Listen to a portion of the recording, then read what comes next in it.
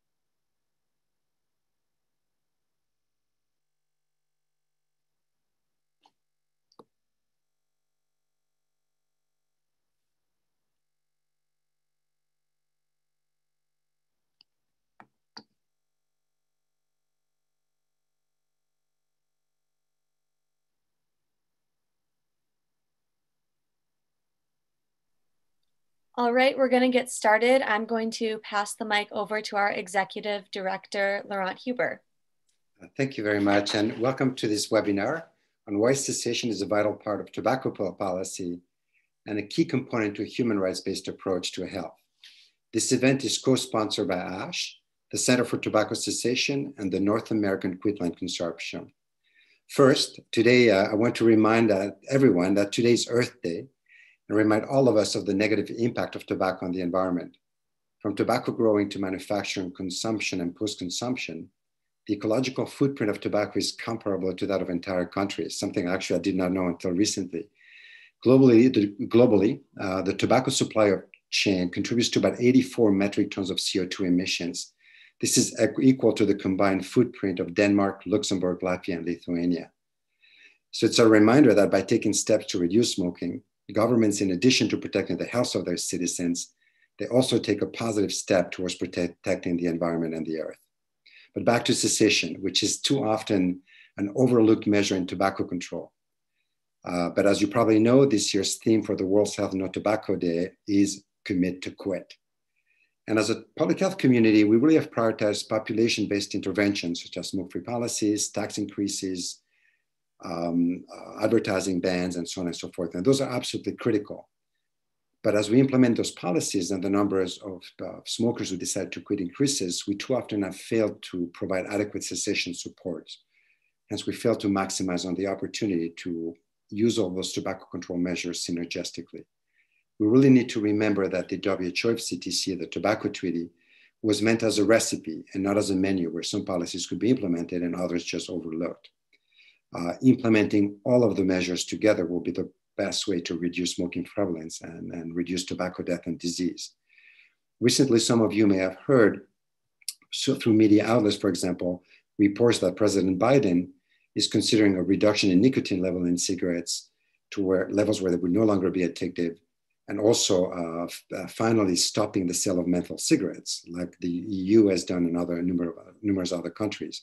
And New Zealand, as this month just released a smoke-free 2025 action plan that will also consider ambitious measures to reduce smoking prevalence to minimal levels.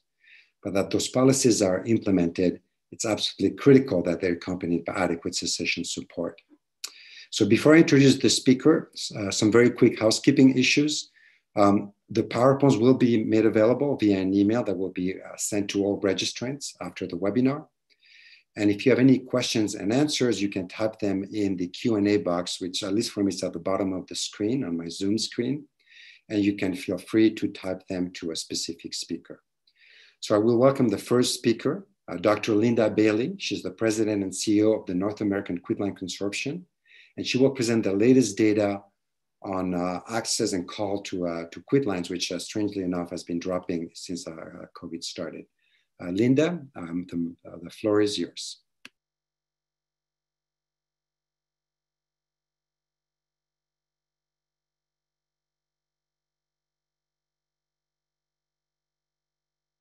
Linda, you're muted.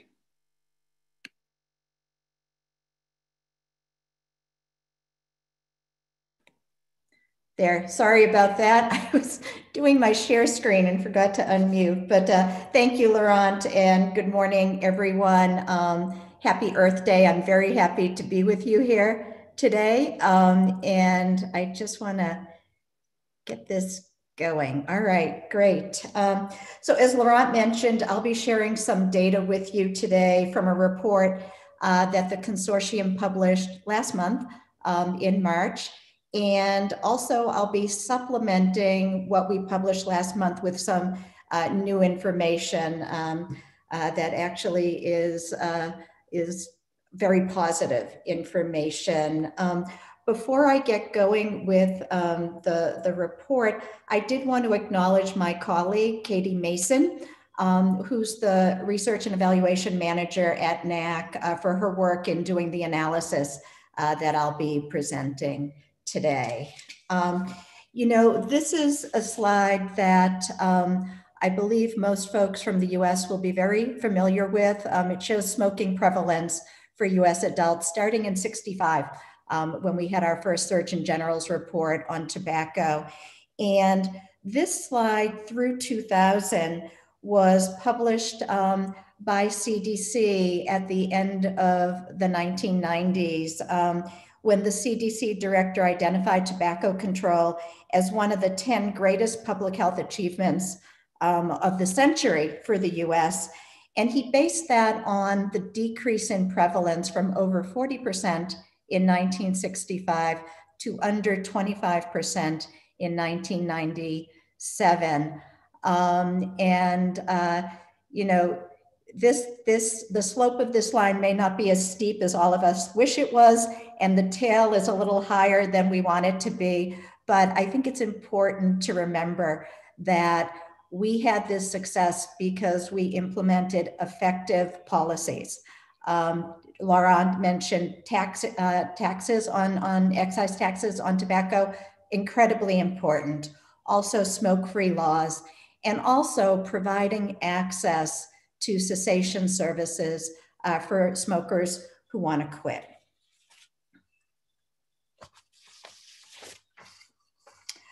However,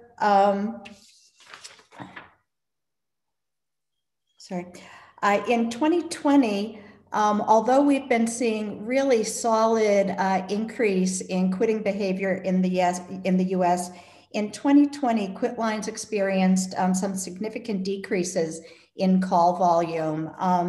As the COVID-19 pandemic was raging in the US, NAC wanted to explore really what was the impact of the pandemic on smoking cessation. So the slide in front of you shows a record of calls to quitlines through the national portal, which is 1-800-QUIT-NOW. This data, this record is kept by the National Cancer Institute, which actually developed and established the national portal, that telephone line. That phone line transfers callers to their state quit line. So anyone, anywhere in the US or its territories can call 800-QUIT-NOW and be placed in queue for quitline services. We use the record of calls to the national portal and published this data showing the call volume. And as you can see, between 2012 and 2019, calls were between about 715,000 to about 915,000 annually each year. And those are people who want to quit primarily in the US. You can see that the annual calls were fluctuated somewhat, but were fairly high. When we looked at the calls through all 12 months of 2020, we saw that the total for those calls was only 525,000, really a significant drop in call volume for that year. This represented an overall decrease of 27% when we compared 2020 with 2019. And 525,000 calls is the lowest call volume Quitlines have seen annually since 2007. So quite a big decrease for us in call volume. When we broke down this data by quarter, we wanted to take a little bit of a deeper dive. Linda, sorry to interrupt for a second, but it seems like the view of the slides is a little bit like if they were like quite large. So some people are having a difficult time seeing the entire slide. Is there something I can do? Let me see. Maybe if you can change maybe the view to a smaller. Smaller view. Let me. Okay, thank you for letting me know. Sorry about that. See.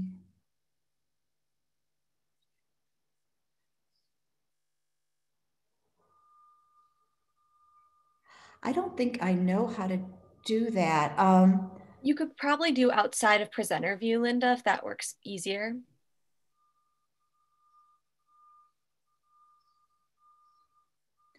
Where do I find that, Gabby? So I would just hit escape on the slideshow. Okay. And then if you want to, you could even just zoom in to the slides or just present from this view so everyone can see. Okay, great. Sorry about that, everyone. I'll just, I know this is smaller. Can you see that at all? We can see that. Yes, that works. Okay, I'm sorry about that. So we broke down the data by quarter and wanted to look at quarter. And what you can see here is that in the first quarter, call volume decreased by about 6%, 2020 compared to 2019. Look at the second quarter though, call volume decreased by 39%, 2020 compared to 2019. And then in the third and fourth quarter, the call volume went down by 30% and then by 21%. We were really impressed that by quarters, you really could see that call volume decreases were mirroring the pandemic in the US, which had a little bit of traction in the first quarter, which is January through March. March was really when people started thinking about wearing masks, thinking about not traveling. April, May, and June, quarter two, the pandemic really was raging in this country. And that's when we saw the biggest decrease in call volume. And then as we came out of the summer, went into the fall and end of the year, winter months, November, December, people were getting ready for the vaccines. And I think, there was less of a concern, less of an anxiety around the pandemic than we had experienced over the summer when the numbers of cases as well as deaths was so incredibly high. We also analyzed cigarette sales data for 2020. And this was data available through the US Treasury. It's their sales and their tax data. The data, we look back to 2015, 2016, and what we found that there was a steady decline in cigarette sales in this country, about 4 to 5% a year, starting in 2016. So 2016, 17, 18, and 19, we saw that 4 to 5% decrease in sales. In 2020, the industry had forecasted a similar decrease of 4 to 5%, but mid-year, they adjusted that to an actual increase. And when we looked at the sales data from the Treasury for 2020, what we saw was a 2% increase in sales of tobacco that year. So what impressed us was we had a steady decline of 4 to 5% for 4 years, and then we had an increase of 2%. Even though 2% isn't a huge increase, when you're expecting a 4 to 5% decrease, it's a change in a trend, and that's what we saw in 2020. So taken together, we felt that this data really did suggest that the pandemic was the cause of the decrease in call volumes to quitlines. And we also felt that research published on increases in drinking and tobacco and substance use that meant that the researchers who published the data attributed to stress and anxiety from the pandemic last year really seemed to resonate with our members of the consortium, that tobacco users were very stressed out, as were all of us last year. And it just wasn't a time where they felt that they could try to quit. You know, we all know that quitting is something that's very hard. It takes a certain willpower and a sense of calmness in yourself that you can do this, that you can achieve it. You know it's going to be a hard thing to do. And last year was a difficult year for people to feel that way. I want to share some new data with you, and I hope this slide will put a smile on everyone's face. The orange bar here shows call volume through 800 Quit Now for the first quarter of 2021.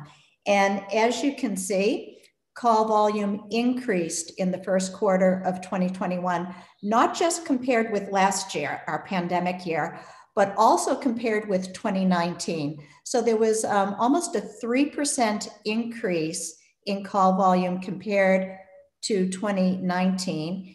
And there was I think a 9%, let me just double check. Yes, an 8.9% increase in call volume compared this year compared to last year during the pandemic. Most of the call volume increase came about in March of this year. And March is when CDC begins its national media campaign called Tips from Former Smokers. In past years, not last year, but in every other year that CDC has done this campaign, that campaign doubles call volumes to state quit lines when it's on the air. And so overall for the year, it's about it represents 25% of call volume to quit lines throughout the year. And so we were very happy to see that the campaign was having real traction, that it created a real boost in call volume for us this past March. And NAQ will be watching the data as it comes out monthly for the rest of this calendar year to really look at what happens with call volume this year. You know, as we move forward, we'll be looking at call volume, and we really have set a goal for ourselves to try to make up the 200,000 calls this year that we lost last year. States have been meeting with NAQ and really talking about some of the innovative ways that they're trying to promote quitting to their residents, and also tying it to a COVID message that it's more important than ever to quit because COVID is still around, and you protect yourself from really serious consequences of the disease if you quit. So we have states doing that. I also wanted to mention that at a state and local level, we are encouraging folks to consider using a new social media campaign that was developed by the Smoking Cessation Leadership Center. It's called iCOVID Quit. And I've put a hot link here to both the NAQ report, if you're interested in seeing that data, and to the Smoking Cessation Leadership Center's social media campaign materials, which are great and which are free and which anyone can use. And we also are really looking forward to supporting as much as we can CDC's national campaign, Tips from Former Smokers, and hoping that together we'll see all of these resources increasing call volume to state quit lines. So thank you very much. Thank you, Linda. And it's positive that to see that there were like increased number of calls. However, worrisome to see a 2% increase in 2020 of sales in tobacco products, especially in the context of a pandemic, which already puts such a burden on health systems, and also because of the impact of smoking on potentially worse COVID outcomes. So our next speaker is Dr. Robert Totanes. He's the Technical Officer on Social Determinants of Health of the WHO, the World Health Organization, and he will address the global non-communicable disease business plan and investment case for healthcare and as it relates to tobacco cessation. Robert, the floor is yours.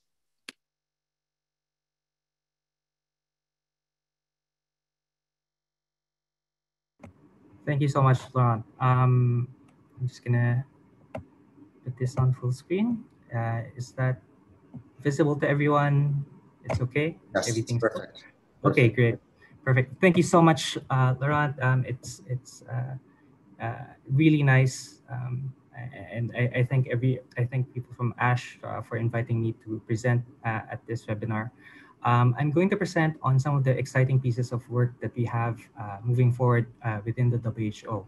And this is specifically with regards to the global NCD business plan and the investment case for tobacco cessation. So these are two separate products that are currently under production. So let me just start with the NCD burden and the need for investment. I think we all know, or we're familiar with these figures in that NCDs cost 41 million deaths annually, accounting 74% of all deaths. And we know that tobacco use actually causes at least 8 million deaths annually. And a lot of those people who die prematurely, meaning these are people who are in the prime of their lives, economically productive, and have a lot of contributions to society. And 85% of these are from low and lower middle income countries.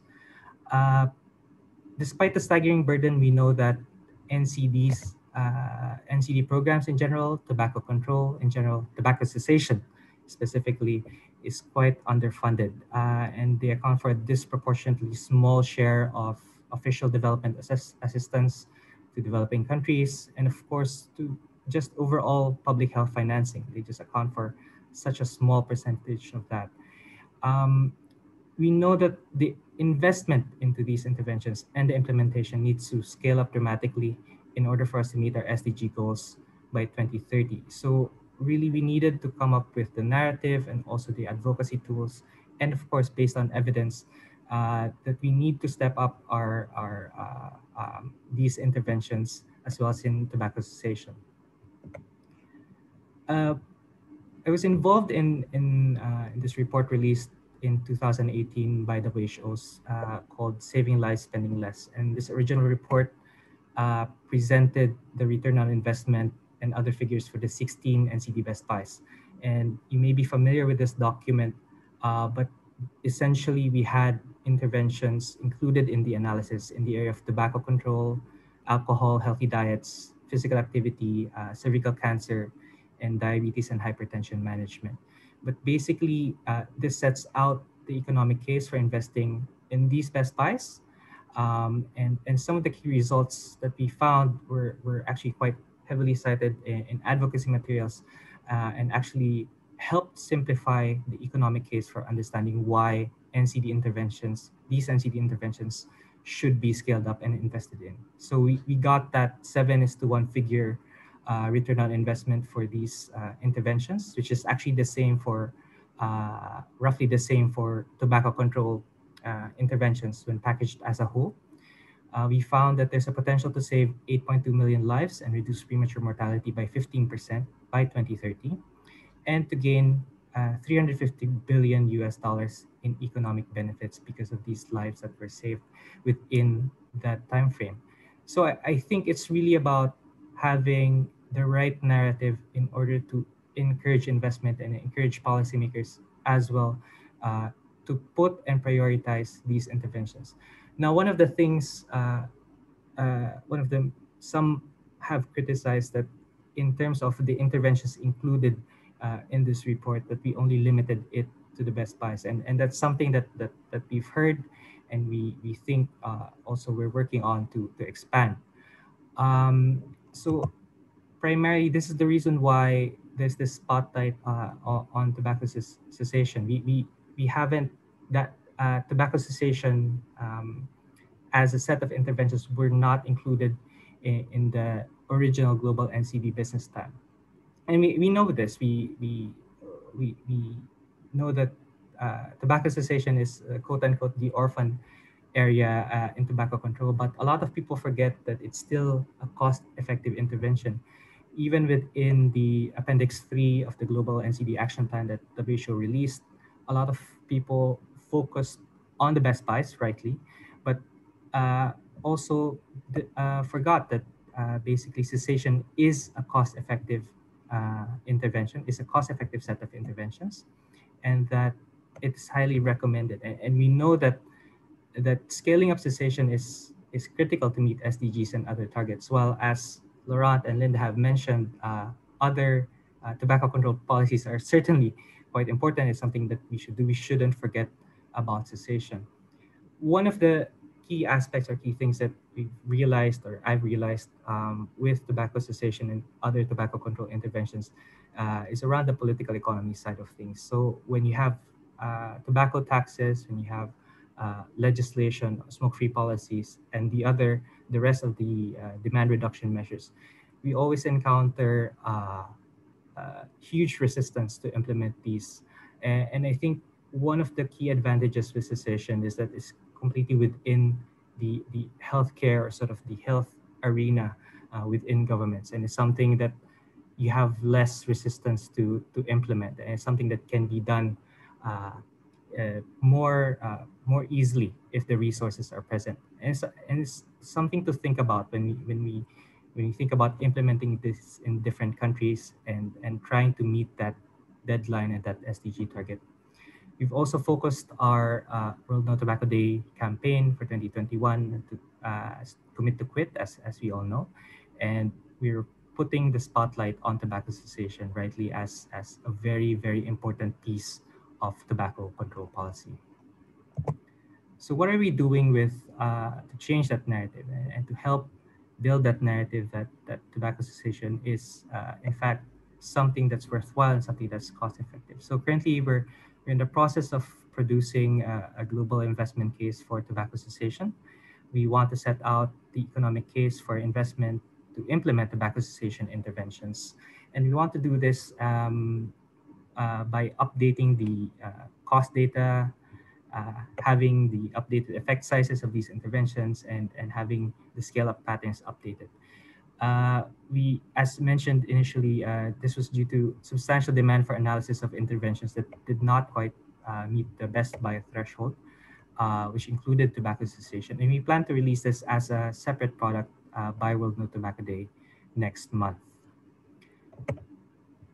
So just a snapshot of how we're going about this. We're following the established WHO methodology, WHO choice database on costing, and the methodologies within and with using the One Health tool. We have basically an overview. So what we'll do is we'll have a costing of these interventions. We've included three main interventions that the WHO is tracking with regards to cessation, and this is brief advice, national toll-free quitlines, and provision of NRTs. From the effect sizes of these interventions, we'll be able to estimate and project the number of quitters, the lives saved, the morbidity avoided, and the healthy life years gained. And from these figures, we will be able to calculate the economic returns, basically the productivity gains and social benefits derived from these health benefits. And that's essentially how we get the ROI, or the return on investment, by comparing the economic returns gained versus the program costs, or the cost to implement these interventions. So what are the other elements of the project? Of course, we're going to have variations on cost estimates based on targets and the level of cost coverage for specific interventions. We know that obviously there will be some differences and of course variations in the way countries would implement this. So we also sort of want to have a sensitivity analysis of how much impact cessation can have depending on the coverage levels and the targets set by different countries. We also want to include other potential cost-effective cessation interventions, wherein right now we don't have the complete data to have and make a complete analysis, or a return on investment analysis. But we certainly do hope to have costing and the studies of impact by these other promising interventions.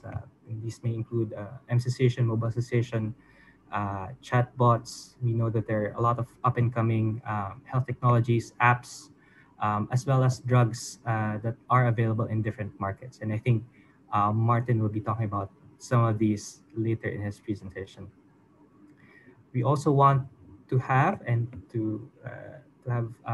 possible access to country-specific figures of these estimates.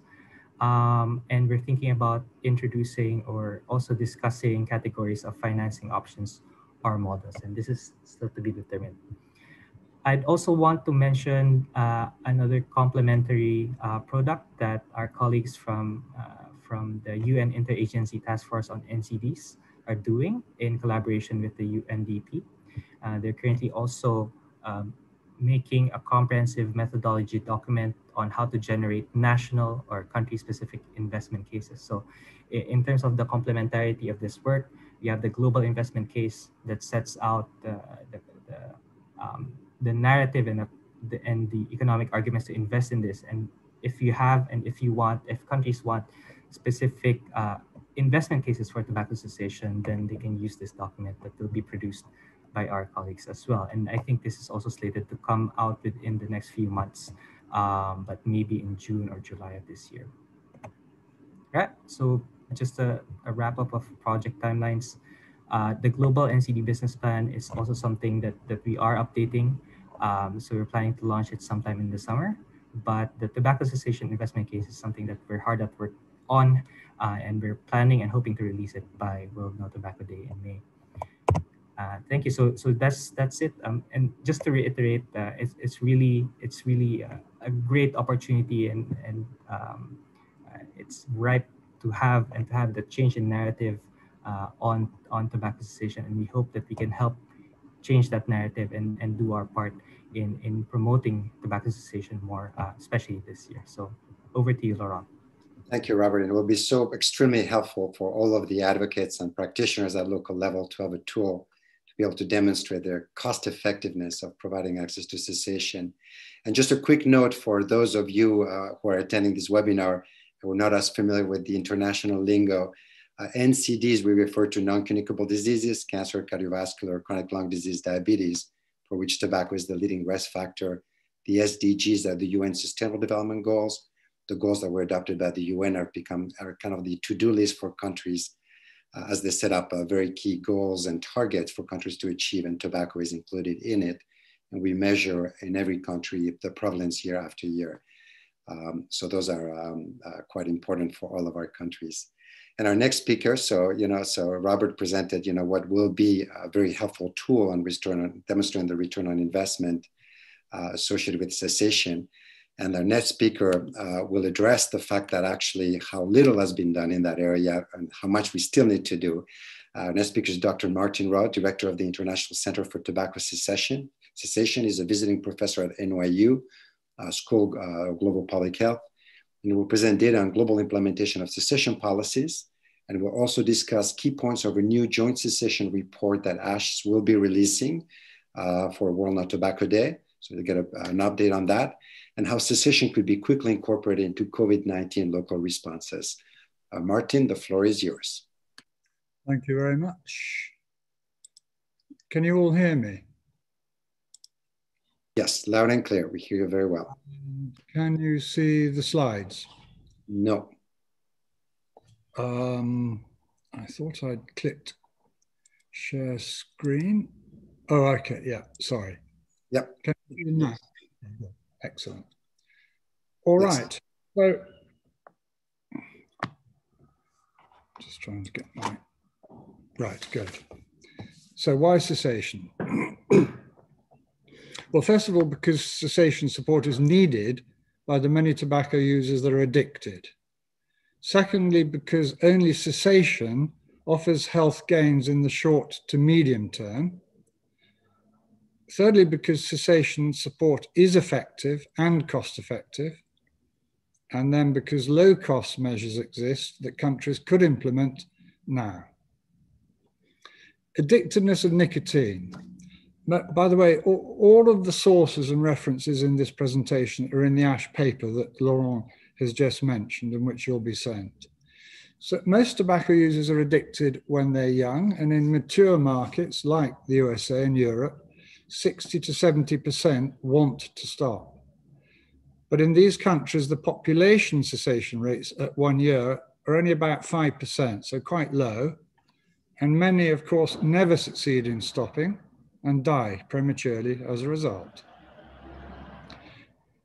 This is from the World Bank, and these data show, they're a bit out of date now, but the point is still valid. So the blue line is that's the baseline. So that's what's happening with no intervention.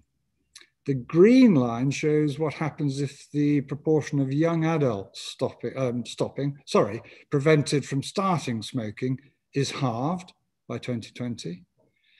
And then the red line shows what happens if adult consumption is halved. So the key point is, because of the long time lag between smoking and tobacco use and developing serious disease, you only get short-term population health gain from adult cessation. You can see the very small difference, worthwhile but small difference by preventing uptake, but a huge difference by promoting cessation.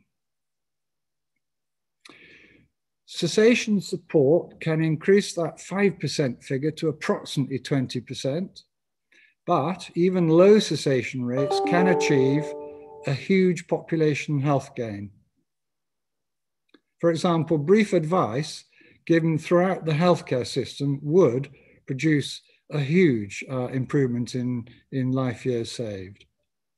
And then final point here, cessation is one of the most cost-effective of all healthcare interventions.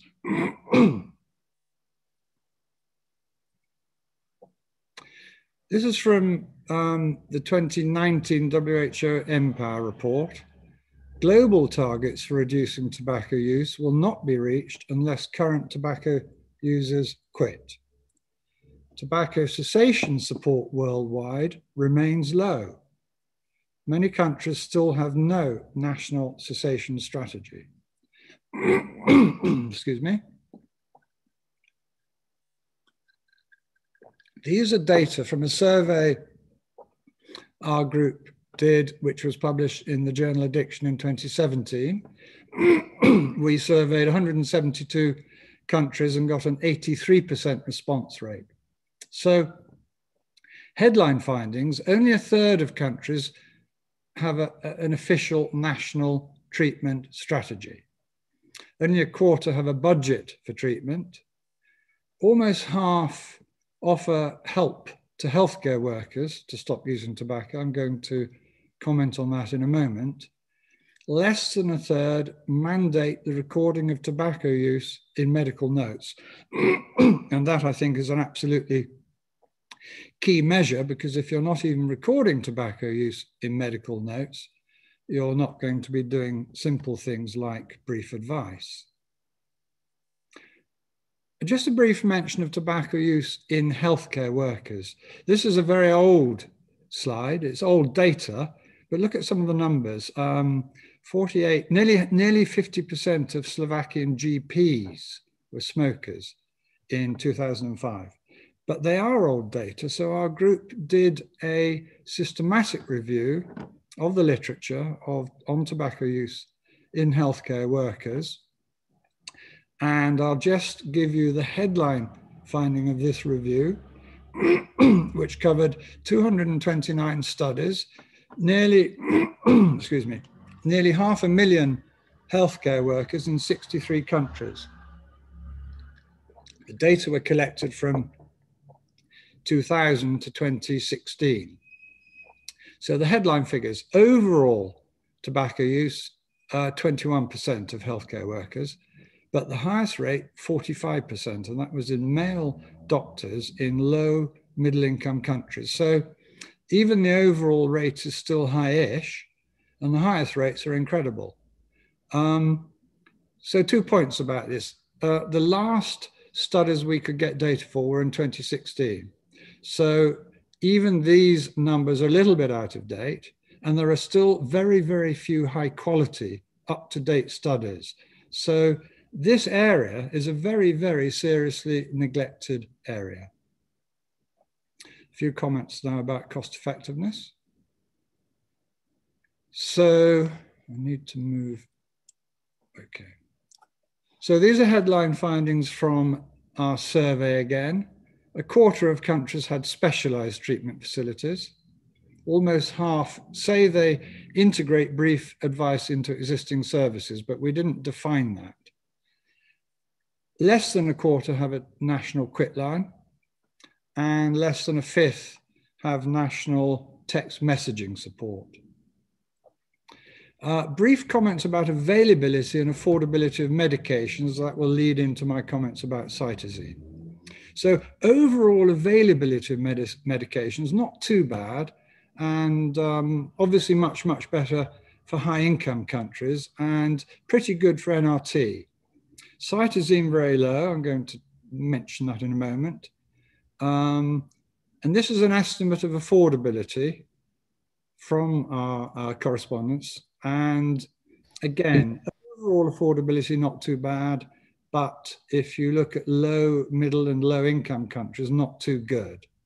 But the point there is that cytosine has a very, very high affordability, and that's because of its low cost. Okay, it's a busy slide, this, so I apologize for that, but it's a table showing affordability from a review we did, and the affordability is using a WHO definition that an intervention was judged as affordable for a given income category of a country if the estimated cost per life year saved was less than the per capita GDP for that country. And any number of 1 or better is judged affordable on that category. So highlight from this table is text messaging at the top, an order of magnitude more affordable, cost effective than anything else. Brief advice, very affordable, and cytosine, pretty good. Cytosine is a naturally occurring alkaloid, that's the plant on the right. It's structurally similar to varenicline. It's thought to work by reducing the severity of withdrawal.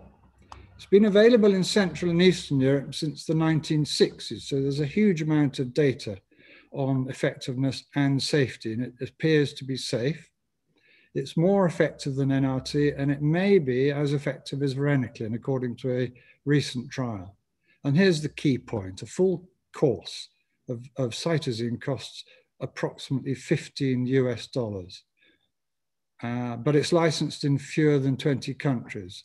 The good news is that at the moment, WHO is considering proposals to put it on the essential medicines list. Now then, if we can share the screen live with Ash, I'm going to demonstrate this affordability calculator, but to do so, I've got to, right, what about, oh, okay, we're in. Click to begin. Okay, try again. Good, fantastic. Right, so I showed you a table from the review we did of affordability, and we developed this affordability calculator from that review. So it is an Excel spreadsheet, good, which allows you to input, right, I should say that the data, the efficacy data are from the research literature, the salary data are from the World Bank, and the costs of medicines and healthcare workers is from WHO data. So you can select your country in this drop-down box at the top. Let's do Argentina. Click the country and it automatically populates the spreadsheet with the data. And the far right-hand corner there is your affordability. And just to show you that if, let's say that in Argentina, you can't afford 1 hour of a physician time. An hour sounds a long time, but we actually doubled the amount of time we allowed for healthcare worker time to allow for training. But I just want to show you. So on the right-hand side, you've got 5.1, the affordability index. And I hope to reduce the physician time from 1 hour to half an hour. And with luck, yes, yes, it does. It goes up from 5.1 to 9. So that's the calculator. It's being updated now to try and get more up-to-date, more accurate salary data. But I've used this in the countries I've been working with on behalf of the International Centre, and it's proving very, very useful. So can we go back? How do I get back to my slides?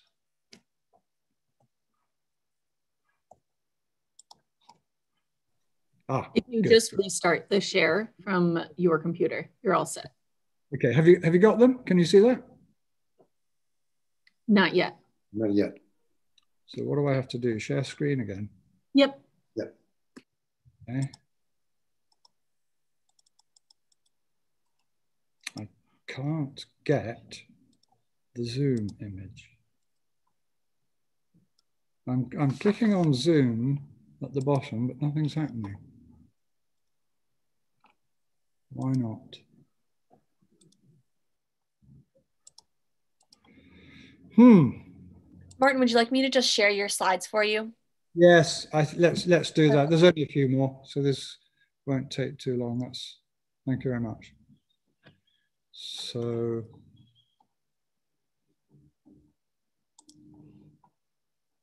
my Zoom screen has disappeared totally, even though Zoom's still open. So we hear you perfectly well. So it would be the next slide, I think. Okay, so Article 14 slide.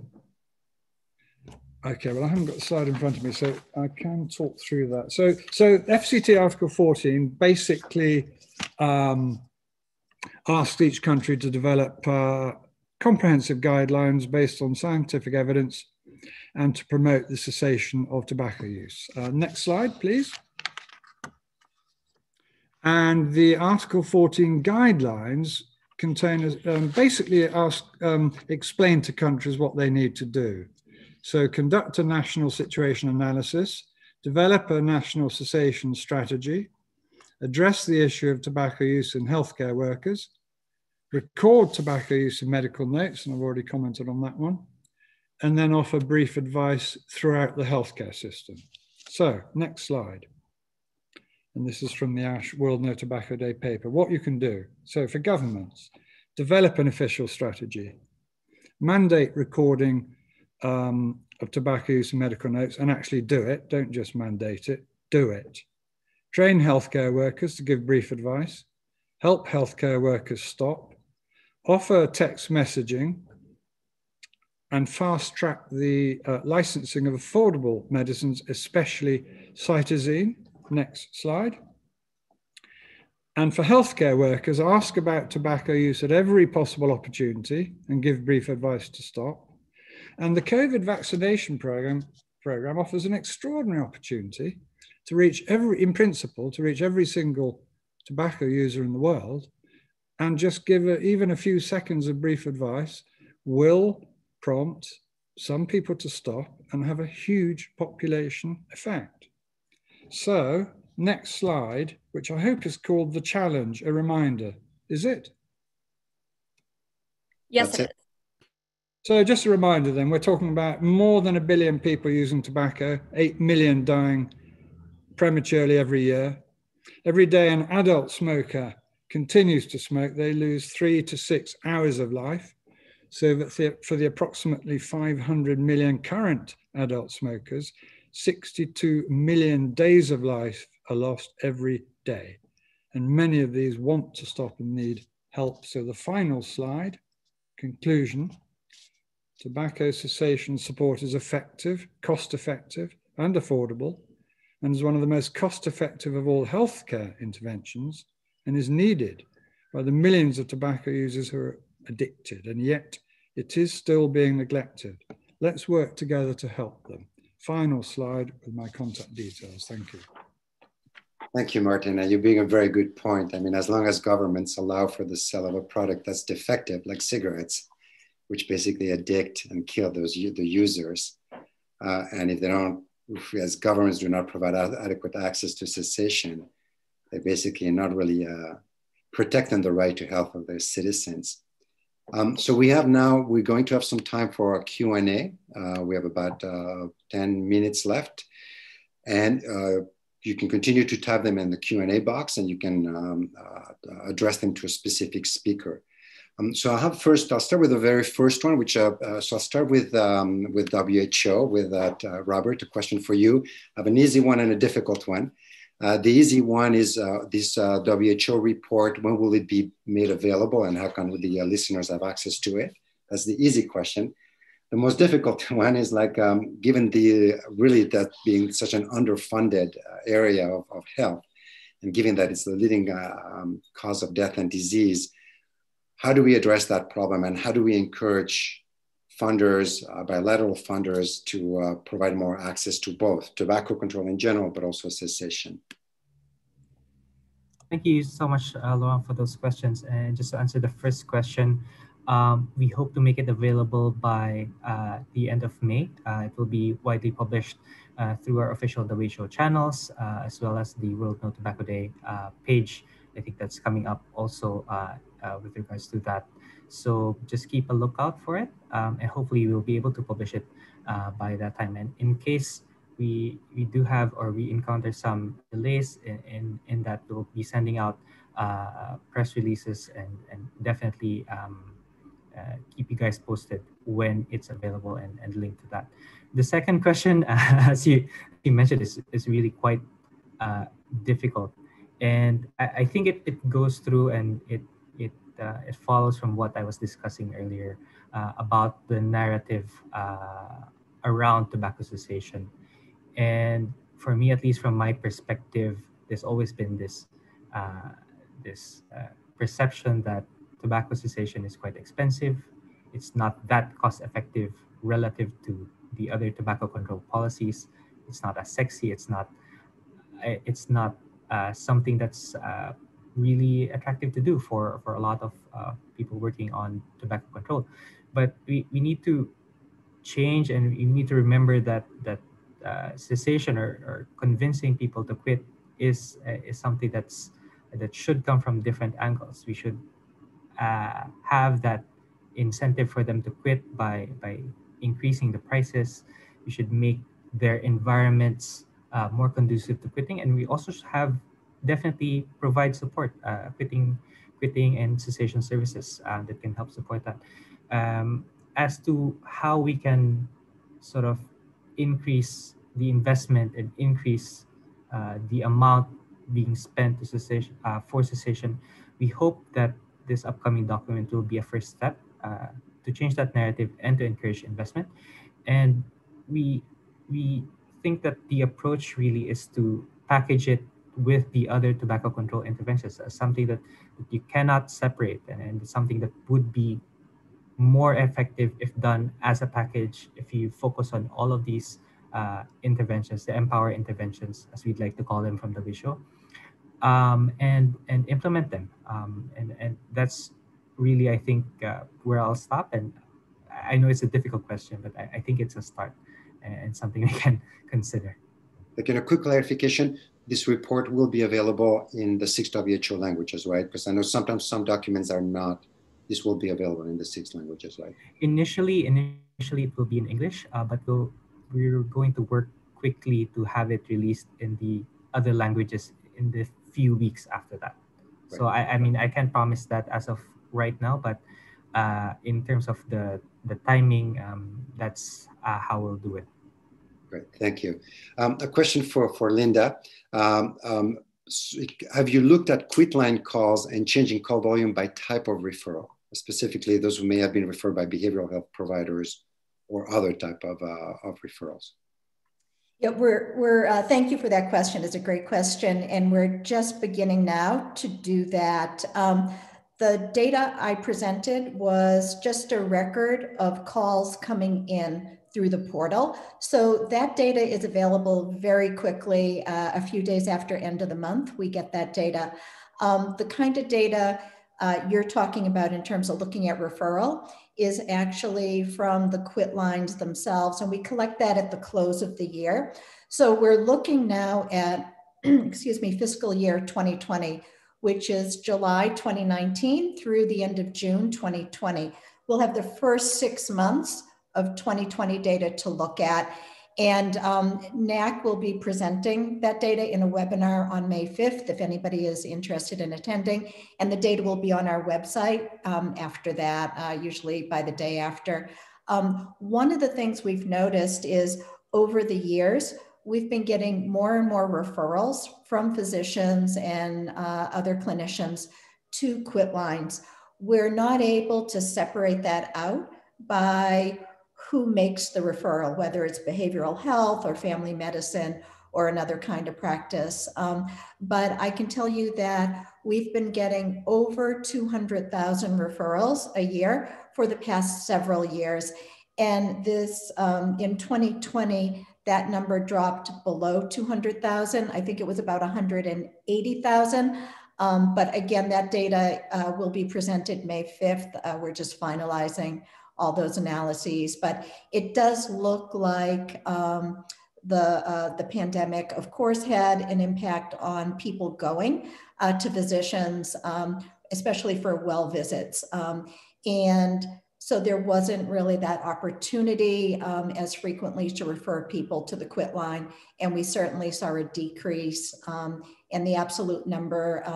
If the person who's interested wants to email me, I'm happy to look up that number and provide it. I just don't have access to it right now.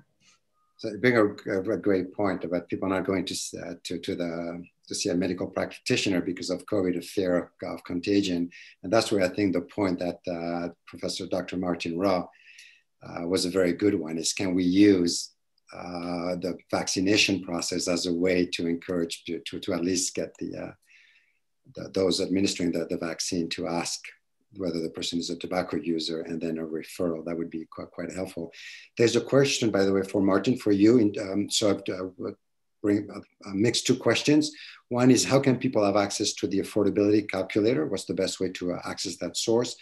And the second question is, and then how do we facilitate a process of getting cytosine on the market so we have cost-effective and effective tool also accessible to those who use tobacco but want to stop?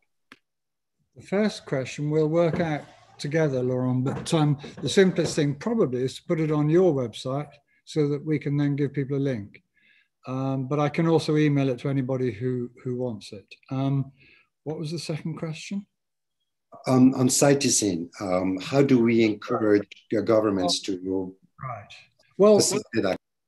WHO has invited supporting evidence to put it on their essential medicines list, and that's very, very important, because when a drug is on that list, it does very often get incorporated into a country's own list. So that's a very, very important mechanism, and it's fantastic that WHO are doing that.